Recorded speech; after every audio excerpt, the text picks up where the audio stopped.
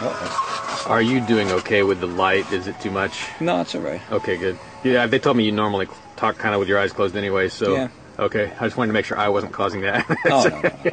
I might want to ask uncomfortable questions, but I never want to make anyone physically No, uncomfortable. No, it's just a sign. That's all right.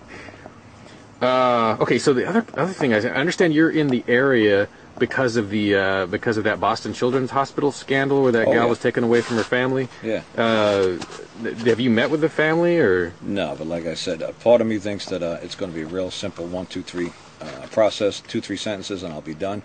Unless the family is so enamored that CNN is sitting outside of their house every day and they're going to start wanting to be Sonny Boo Boo, whatever, and they just want to live for the limelight right now, that'd be great. When I go to talk to them, I'll find out real quick if they really want their child back or they're just digging all the attention. I judge people pretty quick. Well, have they reached out to you, or have you been in contact with them in some way? They were doing a Glenn Beck show, and during a commercial, the wife called me up and said, somebody told me that you could help us. And so basically, get me a ham sandwich and figure out a way for me to get there, and I'll be done in about, 2, 3 hours.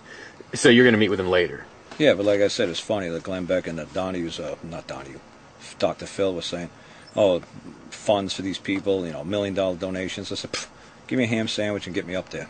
I said, this stuff is 2, 3 sentences and I'm done. There's no rocket science to what I do. So you're bouncing around the country doing this kind of thing for free? Well, I went all the way around Canada. I started in Vancouver. I spent 5 weeks up there. I went coast to coast.